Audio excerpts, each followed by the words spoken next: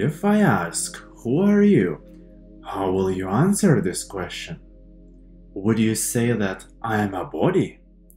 Would you say that I am a human? Would you say I think, therefore I am? Or would you say I am me?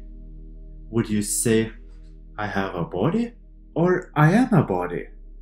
Would you say I have a soul or I am a soul? What would you say? How would you describe yourself? Would you say that I am an artist? Or I'm a brick maker? Or I am the president? I am a brother or sister? I am a mom or dad? I am English? I am British? I'm Lithuanian? I'm an earthling? What would you say? How would you describe yourself? You see, you can use so many words, but the problem is that none of those words are unique. If I say that my name is Thomas, I'm from Lithuania and I'm a filmmaker, what does it mean? Does it describe the true me?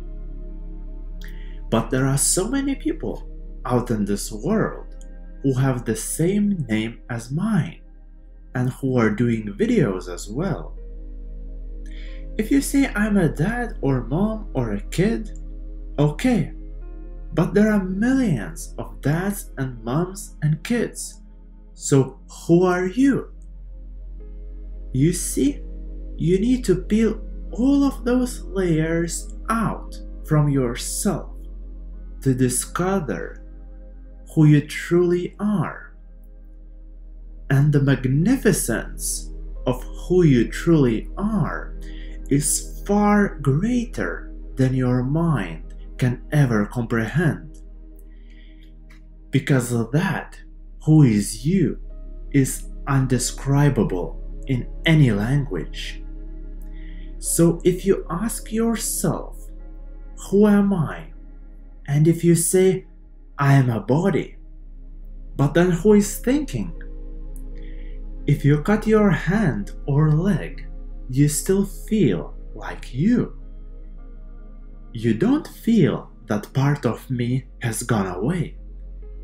You see? So you are not only your body. I'm not saying that you aren't your body, but you are not just your body. You have a body, but you are not a body. So then you might say, okay, so it means I am the mind. But is that really true? How can you know? Well, when you are thinking and you are observing, have you ever observed your thought? The one who says, I think, therefore I am. Who is that? The one who thinks about tomorrow and the one who understands that somebody is thinking. These guys are different. So who is the one who understands that you are thinking? That is the spectator. So if you can spectate your own thinking, if you can watch your own thoughts, are you the mind or do you have the mind? The answer is clear. So you are not just your body and you are not just your mind. You are somebody who is even higher than that.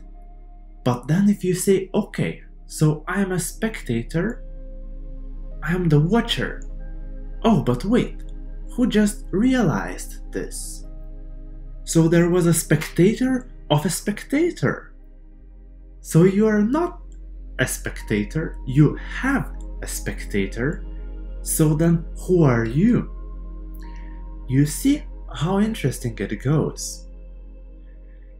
So now when you understand that you are not only your body and you are not only your mind, and that the one who you are is eternal, then the world will switch upside down.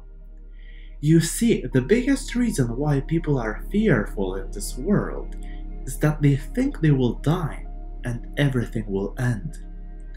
If you think that you are just your body and mind, then you are living in an illusion that you have to go through life according to the plan and don't make mistakes, because you think you live only once and you can never get back to relive your lessons. You think that you have to go to school, get married, get a job, have kids, grow old, save for pension, and buy a place in the graveyard before you die. And if you think that you live only once, then you are kind of missing the point of why you are here. Then it's so easy to get into drugs and never-ending chase of dopamine. It's so easy to get addicted to infatuations and fantasies, which always turn into nightmares. But if you think that I am not just my body, and I am not just my mind, and when you observe this by your own experience, then what happens? Life, instead of being a burden, becomes a fulfilling and meaningful journey. And you want to live more and more. And you want to be connected to the nature. And you want to be connected to other souls and to experience the magnificence of life. You know that you are simply here to learn your lessons and to put as many pieces into your puzzle during this lifetime. I wish you all have a meaningful life.